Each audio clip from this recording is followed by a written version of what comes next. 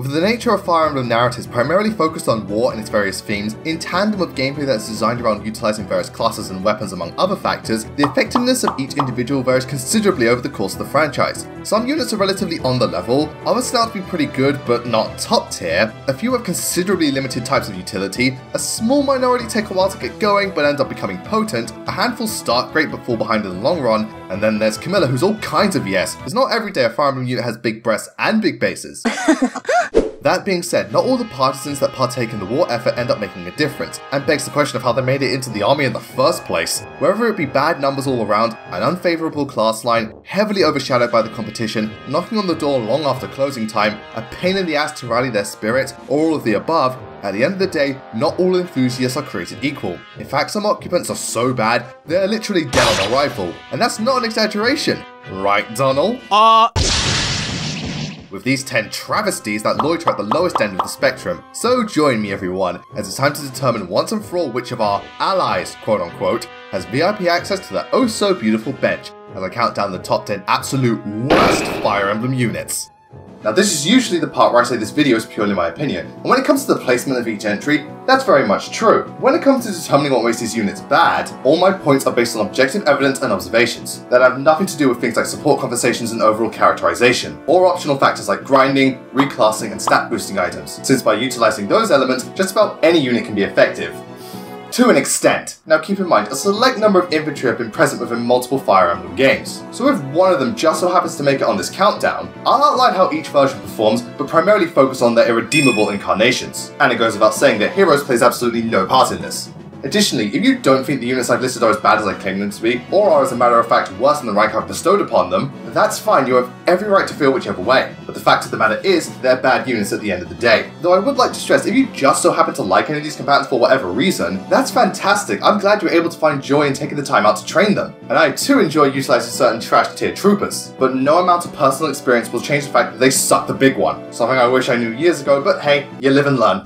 And with all that cleared up, it's time for me to trim the fat and ostracize those who only serve to hinder progression. And when the world is being threatened by dragons, demons, deities, and a fuck ton of dickheads, the last thing any Fire Emblem Lord needs are those who would be better off dead.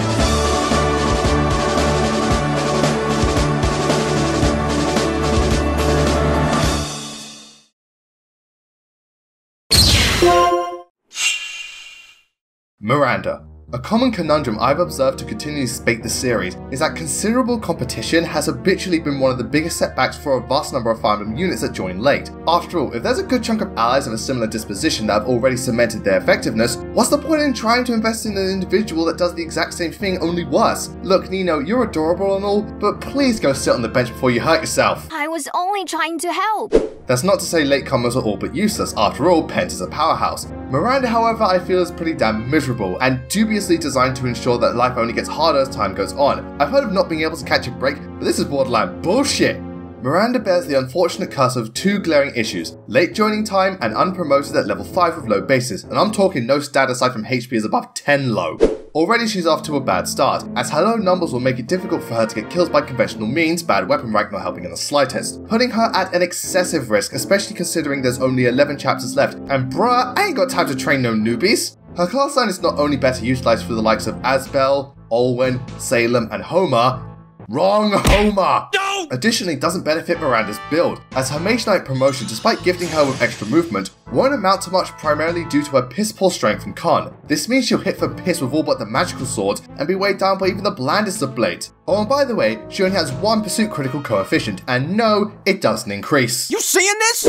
So far, all the odds seem to be stacked against Miranda, but she's not completely hopeless, as thankfully she does aggregate good growth rates, with HP, magic, skill and speed all being above 50%, so some lucky level ups can help to offset her defects to a certain degree. She is also capable of utilising Wrath, which is admittedly very risky considering her low statistics, but thankfully the enemies in Thracia I'd say are a bit on the easy side, so training her is far from impossible.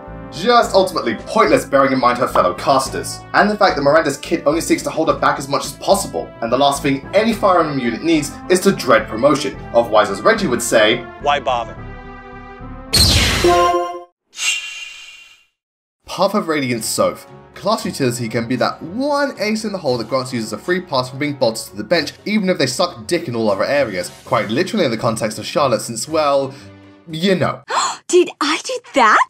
Staff usage, high mobility, dancing, pair-up bonuses and so on can excuse all manner of mediocre martyrs. To a certain degree, since So from Path of Radiance clearly didn't get the memo, as no amount of lockpicking will shy away from the reality of how life has it out for this little guy, such a degree where I can wholeheartedly declare him to be the worst unit in Fire Emblem 9. Just be glad Radiant Dawn took pity on you, otherwise Makai would be better off alone. Sometimes I'm not sure why I even bother.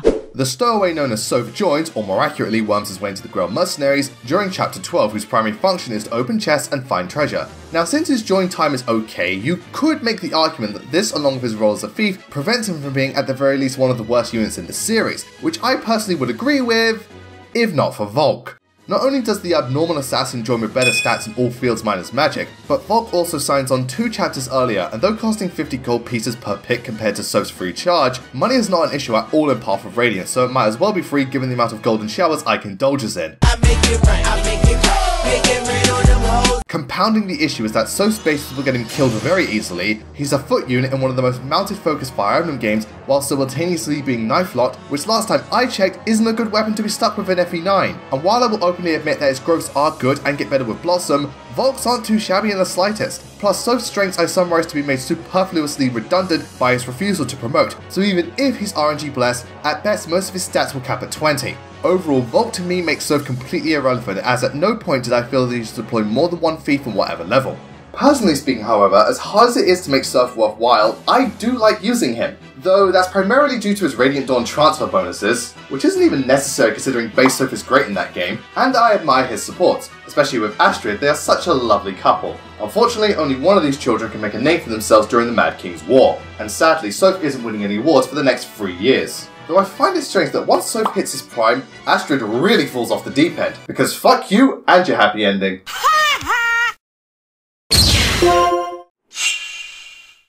Violent. Something I personally find fascinating is that since the story of Marth has been traversed no less than 4 times, the performance of specific soldiers occasionally oscillates between each retread of the Hero King's journey. Take for example Pala, who went from great to godlike, Lyn, who really hit her stride in FE3 and 12, heck, Marth himself can't seem to make up his mind of whether he wants to be S tier or shit tier. In spite of all this back and forth, certain militants remain steadfast no matter the interpretation. And sad to say, Violent began his life as a bad unit with his status left unchanged after all this time. In fact, I think the only hope he has of becoming good is Heroes, and I don't see that happening anytime soon considering how many people are still in that waiting room. What a bunch of misfits and freaks we got here! I love it! Violent, just like Miranda, is a curious case of having strenuous competition. After all, the Arcanair games are filled to the brim with horseback units, to the point where even though his join time is okay in Shadow Dragon, I view to stand no chance against the multitude of mercenaries that precede him, especially since the likes of Kain, Abel and Jagan can't stop him something fierce. Violent isn't exactly off to the best start, but what I conclude to drag him down even further into hell is that he's got low bases and poor growths in FE1, 3 and 11 minus HP and weapon level. Compounding this concern is that he starts at level 1, so it'll be a while before he can even promote, and in FE12, though his growths are better and he joins promoted, his stats are still awful, and appearing in chapter 18 I figured to be far too late for him to be viable, since there's only 4 chapters left. Well, 6 to be technical, but the point still stands. To Violent's credit, his class line is perfectly fine across all 4 games, and in FE12 he at least starts with a Silver Lance and has a B rank in both weapons, so there's that. But Violent is an ill-fated example of extreme inundation, as the sheer volume of Cavaliers present throughout all 4 games makes Violent, to me, one of the most worthless participants in each entry. God knows I'd never used him until this video. Were this poor paladin present within a different universe, perhaps fate would have been kinder to him. Except Radiant Dawn, because the legends say fuck you and your 8 move, but as the situation stands, Violent may as well be invisible in the context of Marth's memoirs, as he could just as easily be excluded from the game, and not a single fuck would be given that day. Fiona. Unit balancing is an issue that I noticed to continuously infect the franchise, though as time went on, the goal of making all units relatively equal persistently drew closer, but every now and then this property would fall flat on its face in the process. Look, I don't know who's responsible for overseeing Revelations, but that person needs to be fired. For what? The unit balancing? For everything! Radiant Dawn I wholeheartedly believe to be the worst case offender due to the quantity of stupidly overpowered and embarrassingly abysmal allies, with Fiona being the latter of the two, because God knows the Dawn Brigade can never have a fun time. No, seriously, you all suck! Part 1 of Radiant Dawn I always alleged to be reasonably difficult by Fire Emblem standards due to the majority of the cast range from mediocre to just plain bad units regarding performance, though there do exist Gallant Guardian Angels. And despite being one of the last layabouts recruited in Daemon's Liberation and in charge of her own battalion, Fiona is from my standpoint the absolute weakest. As you may have already guessed, she constitutes bad bases, however hers are so appalling that most if not all adversaries will kill her without so much as breaking a sweat. So if you plan on using her, I would advise force feeding her bonus EXP as if her life depended on it, which it does. As if the situation couldn't get any shoddier, the fact that she begins Lancelot in an axe-dominated game with only 2 chapters to deploy until part 3, with both maps being home to various ledgers that make her mouse utility a bane instead of a boon, subsidizes to being in all probability the worst mouse unit in the game. Yes, not even this fuck nugget is as feeble as Fiona, and it pains me to say that. I furthermore find it to be highly problematic that due to Radiant Dawn jumping between armies so frequently, I personally find the ideal strategy to be selecting a portion of viable units and making them as potent as possible. Therefore, in light of Fiona's preposterous position and performance, using her makes an already difficult game Dark Souls levels of daunting minus the satisfaction. And don't get me wrong, there are other bad units too like Vika and Meg, but even they can be at least some use for 1 or 2 chapters, whereas Fiona kicks the bucket before she even saddles up. Fortunately for this valiant lady, taking the time to train her, though an objectively stupid move, which I do all the time, can bear some very flavoursome fruit, as I find her to have rather impressive growth rates that focus on bulk, plus her skill set, weapon rank and affinity aren't too shabby either. So given enough time, patience, or whatever else it takes to get through Radiant Dawn, Fiona might be able to see herself through to the end. Though I'm personally not looking forward to using her in the Radiant Dawn Let's Play, even if I am cursed to make bad units good. After all, I was able to work wonders with the next woeful warrior. Gwendolyn. Armor Knights from a statistical standpoint have been home to a vast collection of pitiful patrons, as the class as a whole is often considered one of the objectively worst throughout the entire franchise, because poor speed, Lancelot before promotion and poor movement equals a steaming pile of nope. Thankfully, this division isn't completely irredeemable thanks to the likes of Radiant Dawn Gatry, Oswin, and Effie, but the majority of them suck the big one, with Gwendolyn being without a doubt in my mind the worst armor unit in the entire franchise in a game that is designed in every way to make her life miserable. Though under my watch she was able to liberate Allied from Burn's tyranny and save the world. You certainly showed them what for. Who's ready to take some punishment? Fire Emblem Binding Blade is notorious for hosting large maps and more axe-wielding adversaries than a lumberjack convention, automatically hindering the Knight class to an exceptional degree, resulting in each armor unit being bad minus Douglas, who just barely passes as mediocre. Compared to her beefy brethren, Gwendolyn has the lowest base stats of the 3, with bad numbers all around except for maybe defense, and joins in chapter 8 along with Bart, inevitably being outclassed by both of them with no significant advantages. This not only makes using her difficult, but training her to the point where she can fight alongside the rest of the army will cause the pace of the game to come to a screeching halt, and she only has 2 chapters to really boost her numbers, as the Western Isles part of the game is Axe Central, putting her at a constant disadvantage, and on hard mode her stats are so bad, she dies to the first archer she encounters, clearly all that armor is just for show. This is not the end of the world. You've got a point, as for all the shit the first ever female knight goes through, technically speaking she is a general, not a knight. She does host relatively good growth rates for Binding Blade standards, that are the highest of the 3 and focused on a mixed build, which once she has enough levels under her belt, will grant her greater versatility regarding enemy encounters compared to Boars and Bath. Plus, the promotion from Knight to General in Binding Blade, though not fixing movement, grants what I'd argue to be impressively sizable stat boost and axe utility. Plus, she can make use of the triangle attack, but if you actively deploy all 3 armor units in this game after chapter 8, you may want to consult a therapist. Bearing the title of worst armor unit is bad enough as is, but doing so in one of the most anti-armor Fire Emblem games makes it nearly impossible for Gwendolyn to be of any use and can easily be regarded as the worst unit in the entire game. Though personally, I feel she's more so the second worst unit in FE6, for I feel the one in Royd's army that deserves a Razzie is none other than... Sophia. When a poor Fire Emblem fighter joins the garrison, they're typically seen as dead weight, but at the very least you can let them die without thinking twice and be no worse for wear. Sure, it sounds harsh, but I'm not running a fucking daycare center. You either get busy killing, or you get busy dying. However, I find it to be an entirely different state of affairs when a poor unit has to be taken care of in order to unlock the full game. And sad to say, Sophia is that poor, unfortunate soul players have to put up with. Doubly so if one chooses to invest in her and the demanding uphill battle that's tacked on for good measure, only to be gifted with a shaman that on average pales in comparison to her peers. So figures when I reluctantly decide to use her, she became a beast. I swear, it's like I've been cursed so that even if I don't want to use a bad unit, they're still gonna turn out good. Farty, you really need to go back to the drawing board. This half-dragon hermit from Arcadia joins around roughly the middle of Binding Blade, and from this point on, all the new combatants will be pre-promote or relatively strong standard units. So can someone explain to me why the fuck Sophia joins at level 1 with worse base stat and growth total than Gwendolyn? I mean, yes, her res stat isn't bad, her class line is fine, she's got a C rank in tones, and specific growths like HP, magic and res are strong. But all the other ones are utter tripe, and it feels like it takes the equivalent amount of time to unlock every spirit in Smash Ultimate before Sophia can get out of her starting rut. Once she does begin to hold her own, I'd say it's habitually all for naught, as Ray joins earlier with better bases and perfectly fine growths, plus Nimi, though recruited later down the line, has delectable digits and is the best stuff user in the game. Plus, did I mention that Sophia only has 3 constitution and will be weighed down by even a flux tome? Jiminy fucking Christmas, for someone who's a half-dragon, you've got the dexterity of a self-conscious magazine model who's never heard of a Happy Meal. I figured my statement should serve as enough evidence as to why Sophia sucks the big one. However, what makes the situation worse is that in order to unlock the Guardian chapter and by extension the entire game, Sophia must be kept alive and the goal must be achieved within 25 turns. And may I remind you that for the first time player, Chapter 14 of Binding Blade is often considered to be one of the cruelest experiences in Fire Emblem. What with desert terrain, fog of war, enemy reinforcements, lots of strong units, along with a good chunk of pre-promotes and dragons, accumulating in a complete clusterfuck where 95% of everything on normal mode will kill Sophia with the pressure of a well-aimed fart. But at least she gives you a guiding ring.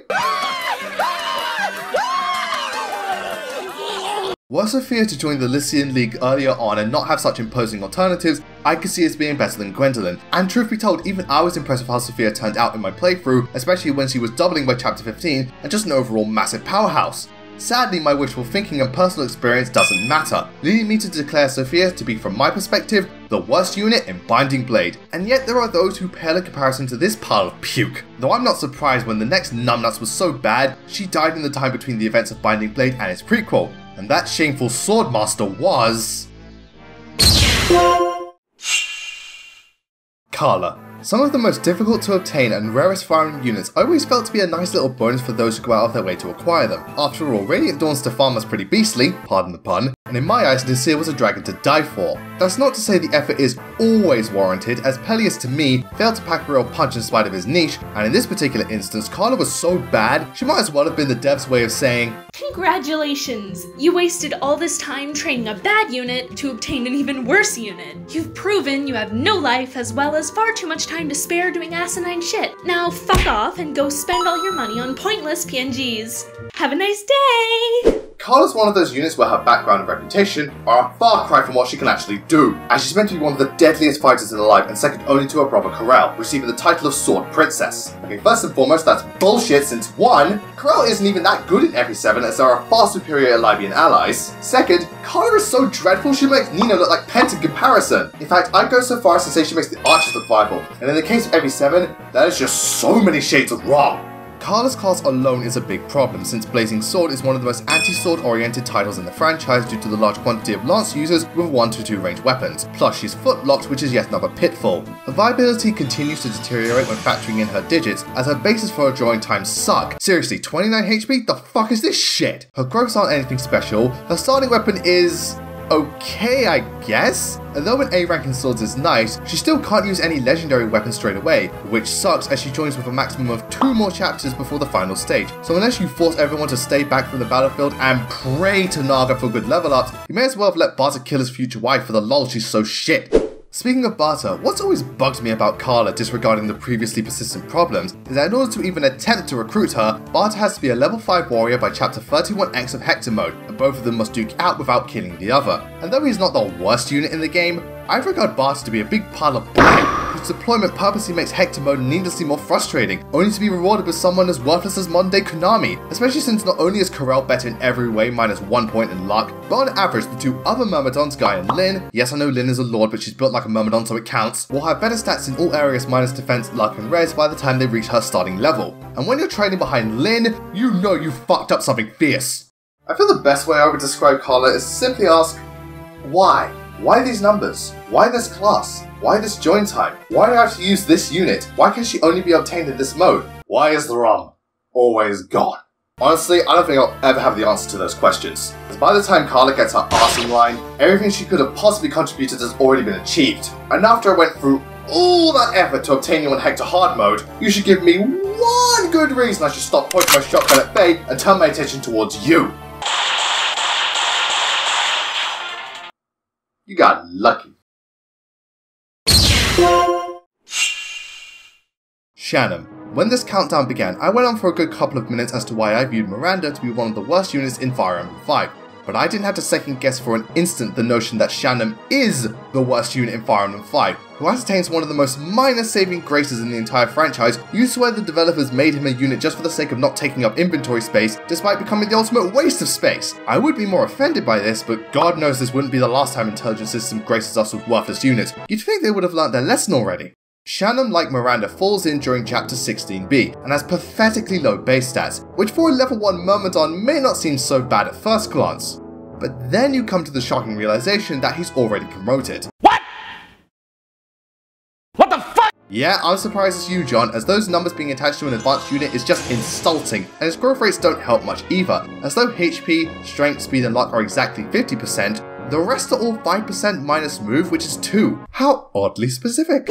To make matters worse, he's both sword and foot locked, has 0, I repeat, 0 pursuit critical coefficient, his weapon rank is C level, I'm not impressed. By playing his map, you miss out on recruiting much better units like Misha and Salif, though it must be said that the same problem applies to Miranda, and overall, Shannon is so bad he makes all other sword units look like gods in comparison. It's lads like you that give war a bad name!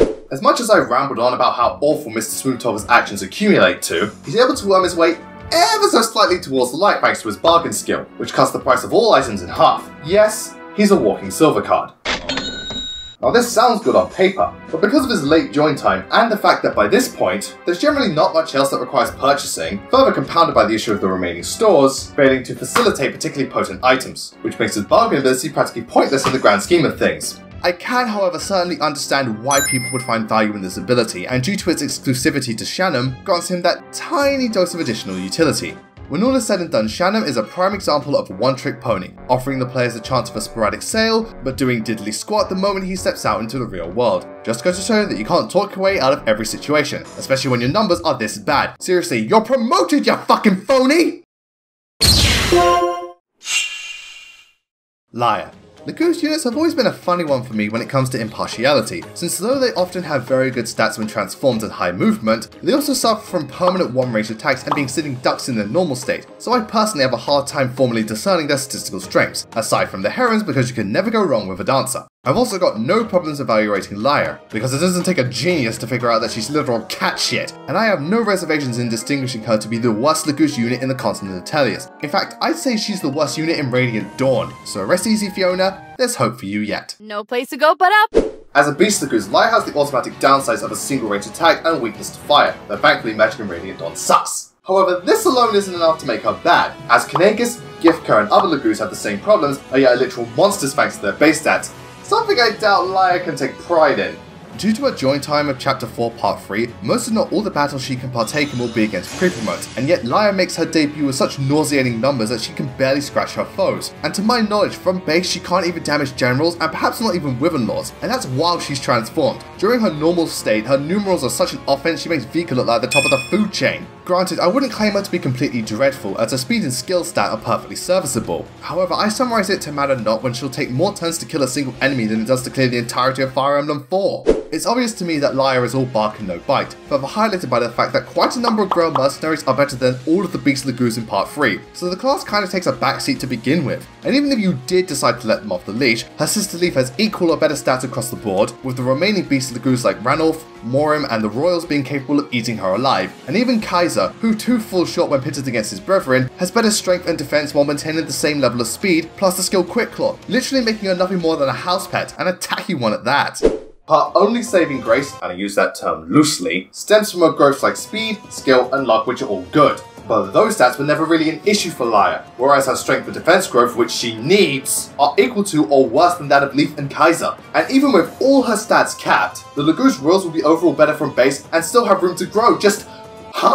Not to mention, Lagu's level up slower than Bjork units, so even if you were to grind Lyra, it will take longer than necessary and require fathoms more additional time and effort, something Radiant Dawn already requires a lot of to begin with. And no, I am not using her in the Radiant Dawn Let's Play. I draw the line at Meg and Fiona. Well, there you have it, people. Liar I would classify as the textbook definition of a catastrophe. Oh, jeez! As I interpret her performance to garner next to no benefit, and even when at her best, her efforts will be cast on by her far more competent competitors. And I must say, it makes me wonder if there exists a soul capable of being even more pathetic. Well, unfortunately, there's an answer to that question.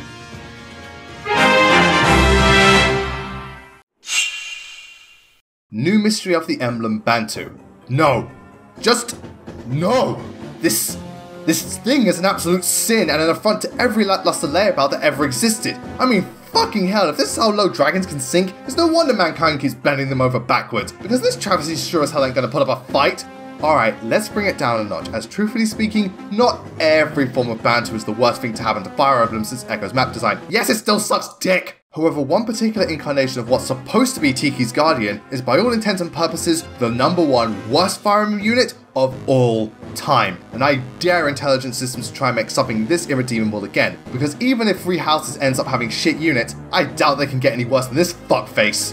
Before I serve this dragon's carcass up on a silver platter, let me divulge onto you the few times Bantu can be useful, specifically in the original Arcanea games. In both FE1 and FE3, Bantu had relatively middle-of-the-road join time and could act as a decent tank while perfectly capable of dealing damage too. Nothing groundbreaking or extensive, but he was able to serve a purpose. Sure, his growth was shit, but that was the case with most units back then. Plus, the Dragonstones had unlimited use, which aided in his sustainability, and though Tiki and Naga were better, Bantu was a perfectly serviceable squire.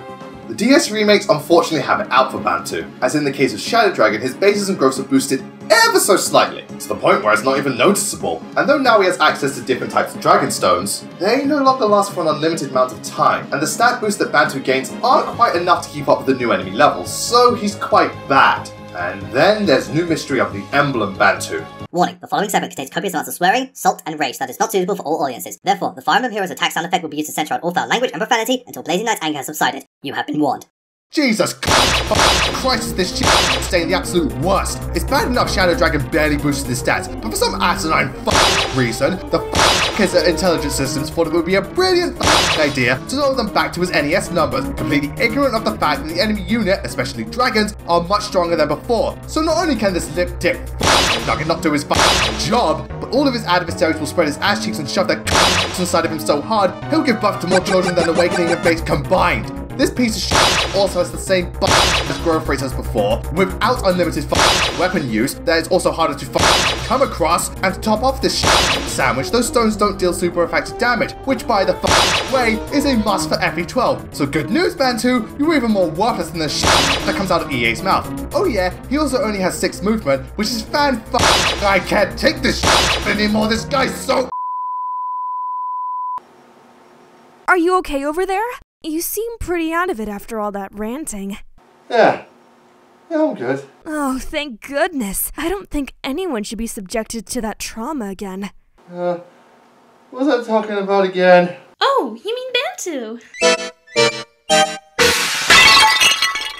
Well, I think I've made it pretty clear why Bantu is utter dragon dung, but the reason I believe he's the worst unit of all time, or at least the new mystery version, is down to the notion that every Fire Emblem unit, even the ones on this list, I'd argue have something positive to them, no matter how minor it is. Shannon had bargain, Laia has speed and skill, Carla has high skill and weapon rank, Gwendolyn, Sophia, and Fiona have statistically strong growth potential, Violin has mounted utility, Soph can attain treasure, and Miranda has wrath. I could stop here, but let's explore some other examples, such as Radiant Dawn Astrid, who comes in with Paragon, Amelia has access to the Paladin class line, Taliu can also use Wrath, Thomas doesn't take too long to promote, Wallace can be useful on Lin mode, Nino has a strong growth spread, Meg has solid availability and weapon rank, Arden is bulky and can gain the Pursuit Ring, and Gareth has Blood Tide to boost allies. The point is, yes, they're all bad units, but at least I can find something worth salvaging. Bantu literally has jack and shit, and it's no wonder when doing research for this video did his name keep popping up, and when even I, the man who made Sophia, Lin, and Gwendolyn absolute monsters, find nothing of value from a Fire Emblem unit, what else needs to be said? Which is why New Mystery of the Emblem Bantu takes the #1 spot as the absolute worst Fire Emblem unit of all time. This has been Blazing Knight. I wish you all a great night, take care, and though victories in Fire Emblem are often the result of careful planning and the strength of your party, logic dictates that not everyone is capable of winning the day and are better suited to being bench warmers. But even if these ridiculous recruits hinder more than help, and truth be told should be avoided at all costs, if you can find it in your heart to put up with a bad unit and give them a chance, they may just end up getting in your good books, taken from someone who turned a laughingstock into a legend. Thank you all for watching today. I hope you had a great time and enjoyed the video, and the first of many remakes yet to come. Please let me know what you thought in the comments, and what do you think are some of the absolute worst Fire Emblem units of all time? Whether it be due to personal experience or just based on objective factors, I'd love to know. I'd also like to say an especially big thank you to Chris Digital Dreams, Elizabeth Purcell, Sam Spicer, and Kaoru Fujimaki for providing the voice of Anne in this video. I couldn't have done it without you lot, thank you so very much. And I'd also like to thank my Discord members for helping me do research for this video. I honestly had no idea some of the units got this bad. Also, please don't forget to give this video a like and subscribe as well, and hit that notification button. Follow me on Twitter, Discord and Amino. And if you want to go the extra mile and help contribute to the channel, please consider donating to my Patreon page in order to help make these videos possible and to receive some additional bonuses. And on that note, I'd like to say a massive thank you to all my patrons who help make these videos possible. Without you, I couldn't do any of this, and I just want to thank you from the bottom of my heart again and again for making this possible. Thank you all so much. I love you. And shoutouts go to Nate Perkins, Alex, Chaos Sableye, Vanessa Westfall, Justin Konovich, Vincent Clark, Midnight Castle, Tanker Fan 32, Maggieful, by the way, thank you so much once again, I absolutely love this, Arkarai, Jeremy Redinger, The Main Idea, and Fahrenheit 392. Thank you all so much, you people are the absolute best. Anyway, that's it from me, I'll see you all next time.